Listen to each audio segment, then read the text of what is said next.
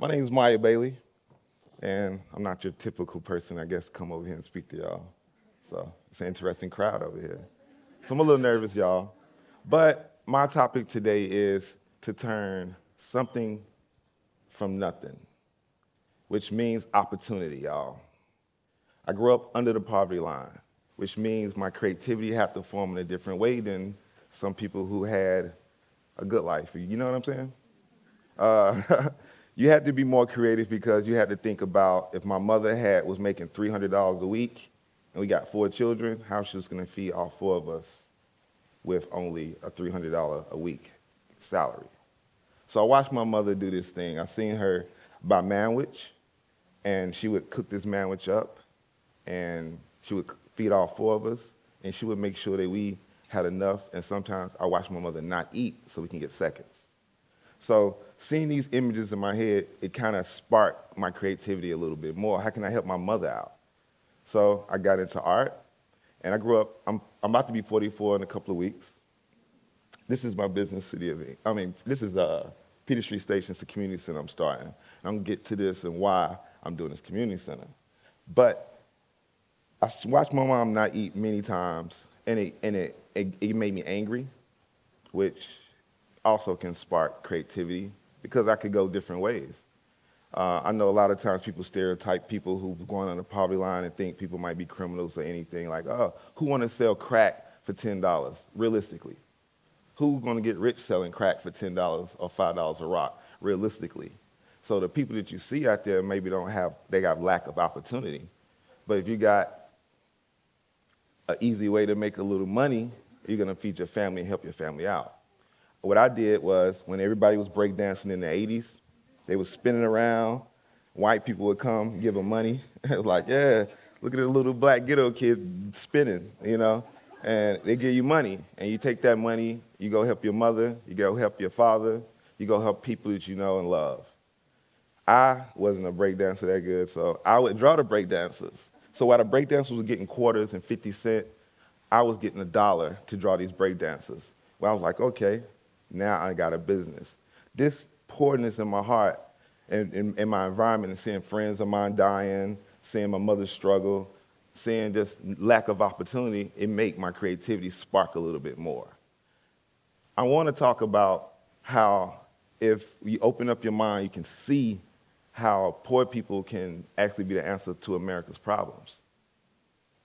You know, think about this. Think about America, right? And you think about people born above the poverty line and didn't have to develop some survival skills. So for example, I might grow up in a bad neighborhood, and you might see a white person jogging down the street in a bad neighborhood because they don't have survival skills, you know? They didn't know that this might be a neighborhood you might not want to jog down the street on, you know what I'm saying?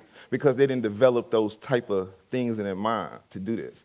It's a black man walking down the street, I gotta think about, okay, this person jogging down the street might be a little nervous about me, so how can I make this person not be afraid of me, or should I give a about it at all? Should I let this person, you know, I got to think about the police. When I walk down the street, the police can harass me, throw me on the ground. How many of y'all been thrown on the ground, harassed by the police just walking down the street? Anybody? Anybody? So that's not a world y'all even live in. So on my daily thing, I have to walk down the street and think about, am I going to get robbed today? Or is the police going to shoot me? Am I going to be stereotyped for something I'm not? I got to think about all these things, and that's also fun creativity. It fuels creativity in my mind. How can I do these things? How can I get someone else not to go through the same struggles that I went through and what I'm going to do? So what I did was I got an abandoned building in my neighborhood, Peter Street Station. I got an abandoned neighborhood. I took this abandoned building, abandoned neighborhood. Me and my friends, we all teamed up.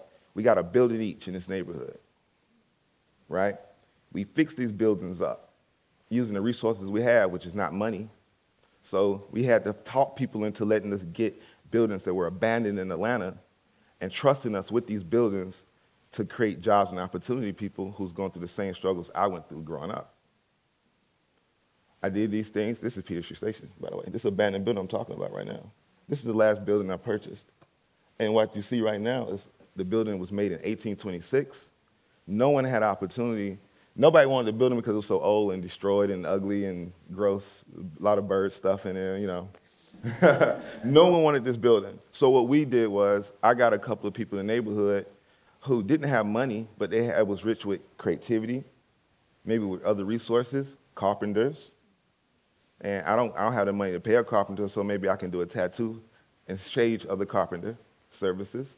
Or maybe I can, this person is good with painting walls, maybe I can do a drawing or illustration for this person for their home in exchange for painting services. So I did this whole entire project of taking an abandoned building using no money and using resources and creativity. I knew how to do that because I had to sleep on the floor for a couple of years because I couldn't have had a choice of buying a nice bed or paying a light bill. You know, I had choices like this. You know, I had to come up with ways to do this. I know I had to make rent. My rent may be, hey, I got $700 to make this month. How am I going to make this rent? I had to think on my toes because I'm a college dropout. I'm a high school dropout. And it's not a lot of opportunities for artists that didn't finish school, you know? So I had to either be really good or really smart and just try to use all my avenues and my connections that I got. I really believe poor people got the answers to all these things. I think if we stop looking at poor people as just being poor people and look at them as the answers, because if you use your whole entire life using limited funds, limited opportunities, racism, classism, all the isms in the world are faced against you, and you come still create jobs, opportunities, and still survive, imagine if a big company would give a small entrepreneur $1 million and what they would do with it. If you can flip $300, imagine we can do it $1 million. It just makes more sense. So I think America, a lot of times we overlook these things because of greed, ignorance, and just to keep the poor poor and keep the rich rich, right? If you keep the rich rich and you keep the poor poor, you create more workers.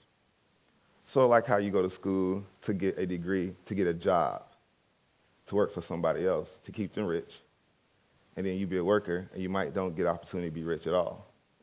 So your family, next generation, might be another generation of workers. My goal is not to make this happen for people that I know. I want to start something and teach people using abandoned buildings in Atlanta. You take these abandoned buildings, you make them art community centers, and you teach young people how to use art and other creative ways to make money. Not just an after-school art program where you drop your kid off, they learn how to do some arts and crafts, then they go home and they say want to be a doctor or they want to be a police officer, and they're just doing art as a hobby, you know, or a side gig.